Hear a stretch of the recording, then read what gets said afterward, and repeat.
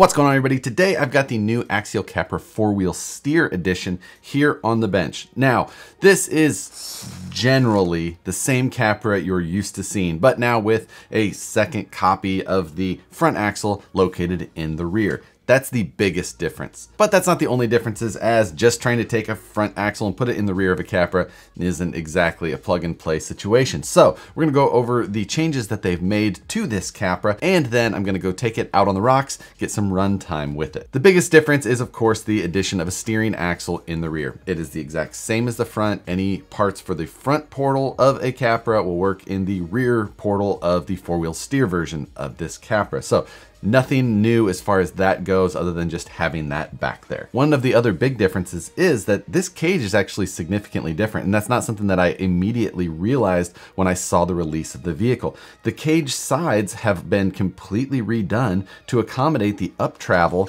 that the servo needs to clear the cage. The original Capra rear cage had a much taller rear section here, and people who used to build custom 4-wheel steer, they used to have to modify that themselves. Now, this one is much tighter and you get full compression, and that rear servo still clears. Now, that still clears with the longer stock Capra shocks. That does sit this thing up in the air a ways. So if you run a shorter shock, then you're going to start running into some clearance issues again. But it does look like they've given you a little bit of room still to tuck that servo between the frame rails. So something to note, just by trying to add a little bit of clearance back here, they basically had to redo the entire side of the Capra. So it's mainly a new cage, even though it looks the exact same. Little things like that actually are big projects. So it was cool to see that they went to that effort just to be able to release this version of the truck. Now, I did get the red version of the molded cage. It's coming in a red and then the normal black. The black version has a Nitto livery, where this red version has the Curry livery on it. It's coming with the Nitto Trail Grappler 1.9 tires mounted onto the beadlock wheels. These are the Raceline Monster design. All plastic design. The screws from the backside sandwich the halves of the wheels together to hold those in place. Previously, one of the features of the Capra that was touted quite a bit was the fact that it does have a dig. Now, this is still the exact same transmission, and it still has the dig function ability. Inside are all of the internals needed, but there's a spacer located on the shift fork that locks the dig into the 4-wheel drive position, because there is no servo on the inside for that. Instead, the 3-channel DX3 radio that's included controls the rear steer instead of being able to control the dig. So if you want to add dig, you're going to need a different radio, a 4 or a 5-channel radio. That way you can have the dig servo, rear steer, front steer, and throttle. Talking about the radio and the programming. Now, the rear steer of this is operated on a toggle switch here on the bottom. Now, it's operated independently of the front. So when you steer the front, nothing happens to the rear. And this has been something that we've been running in competition type 4-wheel steer trucks for over a decade. Having it operate independently from the front is really the way that it has worked best in competition that entire time. You don't want a mixed steering. You know, when you turn one way, it turns the rear the opposite. For competition or just the maximum amount of capability, having it operated independently is the way to go. It does take a little bit of getting used to, though, because you're obviously usually just used to steering the front, but just work yourself into the rear steer idea slowly. Don't try and overuse it. Don't use it when you don't need it. Just when you get into a tough situation, start using that rear to manipulate the vehicle around. Out of the box, it's set up so when you hit the toggle switch, it will move the tires halfway in that direction, and then you can hit it once more to go the rest of the way. Then you back it off manually to recenter, and then you have the opposite direction. It's 5 positions for rear steering. That is exactly the way that I've set up my own rear steer vehicles in the past, no matter the radio.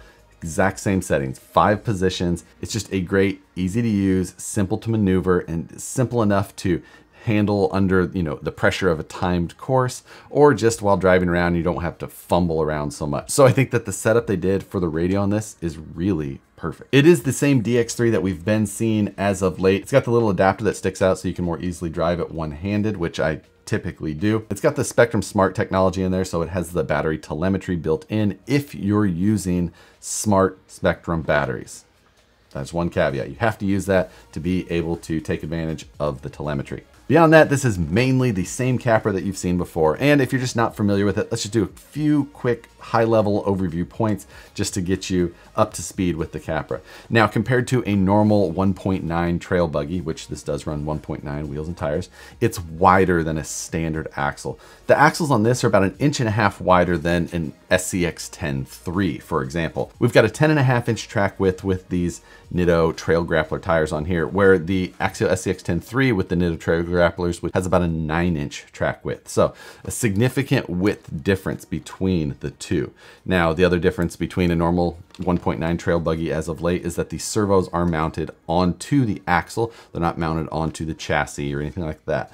Then the suspension setup is a 4-link in both the front and rear. That typically goes along with those axle mounted servos. Also, these axles are a portal axle, an important thing to note. And if you're not familiar with what a portal is, specifically it's out here at the end of the axle. In this case, it's integrated into the steering knuckle. The axle shaft comes from the ring gear, it goes out, and then it goes into a gearbox, which lowers the output further so that it gives you additional clearance under the axle.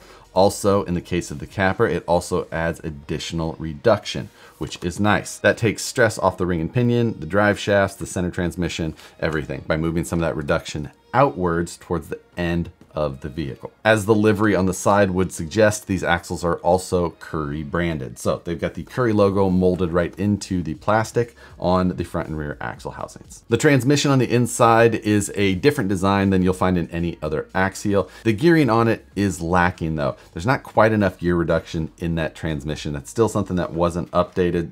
Not the best situation there. The motor that comes in this truck is a 35 turn, and that's gonna have a bit more pep than you would expect from a 35 turn normally, just because of that lack of reduction in that stock transmission. Something that there's not much they can do about without redoing the transmission design. So you can use the smallest pinion that you have available to try and help that.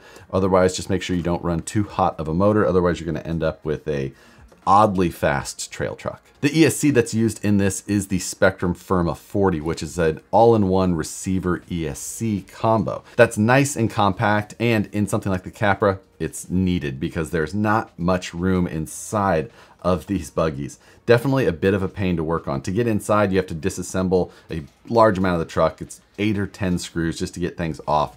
Not that convenient in any way to work on. So try and get your stuff set up in there and hope that you don't have to get in there often. This rig also has stainless steel links out of the box all the way around. It's nice to have a beefy stainless link like that. They still have those adjustment screws through the center, which are just a huge pet peeve of mine. I can't stand the look of them on a truck like this. It's like a turnbuckle style. I don't know. It just bugs me. There's no reason to have that on a trail truck. But it does have LED headlights and a little light bar included out of the box, wired into that. It's on all the time. Plug it in, you'll have some lights. Also, these shocks now come in this dark gray anodized color. These are around 100mm long shock. They do have a bleeder screw on the top, which is nice. Compress it, make sure that there's not too much oil in there that would overpressurize and blow out seals. And then put that bleeder screw in, make sure that everything is functioning properly. The shocks are nice and smooth out of the box, I will say. Some of the better shocks Axial's ever had. And in the case of this RTR at least, there's no oil around the link mounts or anything like that. So they seem to be retaining oil just fine so far. But with that, you guys have seen the Capra before likely. Let's get this new version out on the rocks and show you what the real difference of this truck is all about.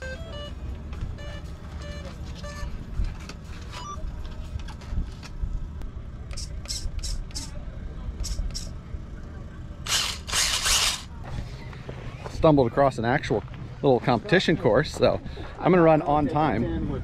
Okay, here. Okay. Yeah, as long as like the tires, you know, maybe touching the stone, and then one's heading up right here. 2 right here. Get yourself over here without hitting 4 and up to 2. 3's up. Back down 4. And then you loop. You can come in that channel or more braver line into here for 4. 5. Crossing across to the right for 6. Looping wherever you want to, then I recommend coming down on the right side of 6 in that channel because you can't go through it backwards, obviously. So entrance right there. Into 7, 8, 9, and finishes on a nasty 10. How many minutes? 6 minutes. I went through with a +6, but a finish. I'm gonna have Tony film. On your move, driver. So, let's see. So Tony was standing a little bit away, so I'll just kind of give you a voiceover of what I'm doing here. You can see this gate, just use a little bit of rear steer there just to square things up. Being that this course was made for scale trucks, the rear steer was handy just to be able to fit the wider Capra through the gates. So gate 2, I had to drop down. There was a gate below me to the left of the truck there, so I had to try and stay a little bit higher. I did kind of approach it on just so keep the truck as flat as possible, and then use the rear steer to maneuver it more square to the gate. It did push the front end a little bit past, but I was able to correct it just by pushing the rear steer further and then straightening up. And we're going to drive up that now.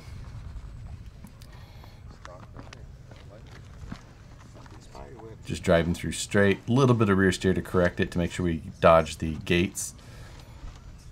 3 is up through this little V crack here. I also noticed that I had a smudge on the GoPro. I apologize for that. So, needed to traverse across these cracks without high centering. Try to straighten up and then get squared to the gates with the rear steer. Going in, correcting just a little bit to stay away from the gate. At this point now I'm just trying to decide on how to get down to 4. 4 is the one that I had to avoid when approaching gate 2. So I'm going to go on the high side and drop down into 4. With the poor gearing in this Capra, you'll notice that I go a little bit too fast down that. I was lucky that I was lined up properly, but it doesn't have enough drag brake because the gearing is a little bit lacking. So now I've got to line up and go through this kind of tight wedge spot here. It's hard to see from this camera angle, but this is kind of a tricky gate. A little bit of I was rear steering up the hill there, and then just get myself squared away.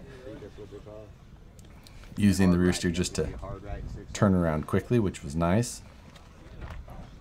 And you got 3:45 remaining.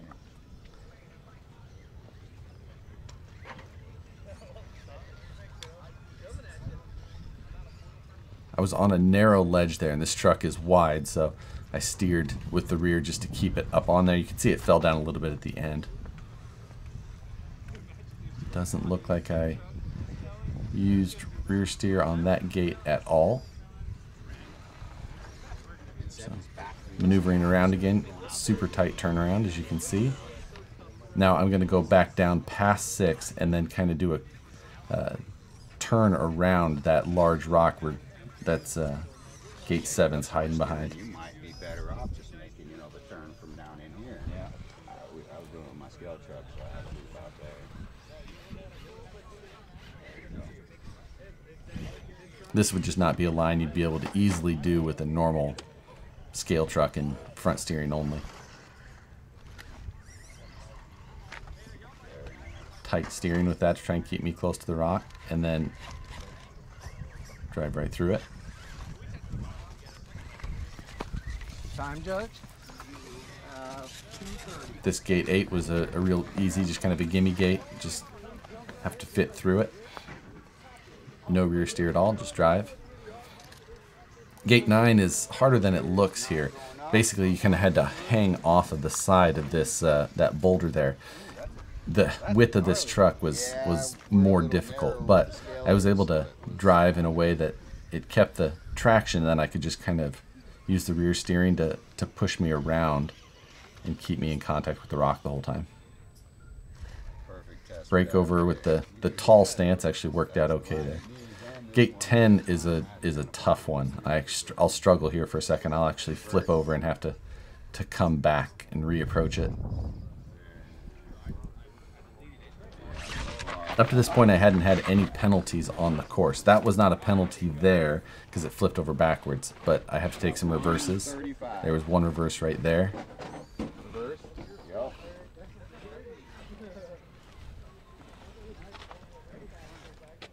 Another reverse right there.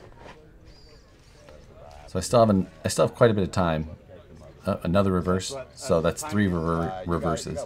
You can see I was getting a little flustered and rear steering the incorrect direction of what I thought I was going to go. Now this way I kind of take a approach where I come at it diagonally to stretch the wheelbase a little bit. I was able to get that left front tire up there to hook, and then drive it right up, and then just correct a little bit with the rear steer to fit through without hitting the gate. There it is. Nice run. Nice. Run. Nice. Sweet. Bone stock. It actually did really well. Yeah. No weight, no nothing. Rear steer changes. Rear steer is it's an unfair thing. Totally agree. What's up, bud? dude? How you doing? Nice run. Thanks for the comp course, Dixon. Yeah, no problem. You know what, right? Not bad things, yeah. Hey, we're done, though. You on deck, right? I didn't see a little bag. Had a lot of fun to run the comp course. I was really surprised with this little thing. No weight, no overdrive, just four-wheel steer. It still sits high. Gearing is too tall still. Man, it needs a lower ratio, but overall, that was a blast. So today out on the rocks, the truck did way better than I expected. In the past, the Capra has not been my favorite performing truck, but with the four-wheel steer, it totally changed my feeling on how it drove, and I actually really enjoyed it. The gearing, still a problem. It still needs lower gearing. I will say that if you've never owned a truck with four-wheel steer, this is a great one to pick up. It's capable right out of the box. There's plenty of upgrades and options for the Capra that you can pick up and turn this thing into whatever you like in the future. But out of the box right now, how this ran, I was super happy with it. I was super happy to find that they had a comp course set up at the event today so that I could take this through it. That was not an easy course. If you were running that course with a typical scale truck, you would not have found it nearly as easy as this truck made it look. Four-wheel steer does take some getting used to if you've never done it in the past. A little bit of just getting used to the button arrangement. Even I fumbled a couple of times still just remembering which way is left, which way is right. That course that I was running was a 6-minute time limit, and that's a pretty common time limit for a 10-gate course like that. So that would have been a course you would run across pretty often in a comp situation. Now, I don't think I would use four-wheel steer as much on a trail situation as opposed to something like dig, which this truck also has. I really like to run dig in my trail trucks, but four-wheel steer is definitely one of those things where you're definitely in technical situations. You know, you got a difficult rock pile, things like that. You're trying to find your way through it. Granted, you don't always have to use it. It is the nice thing about it, but some things to think about either way. But overall, I'm happy with the Capra again, which has not been the case up to this point. So lucky for me, I've got another truck I like now. With that though, if you enjoyed the video, hit the like button, subscribe if you're not already, hit the notification bell so you see the videos as soon as they get uploaded. Thanks again for watching, and we'll see you on the next one.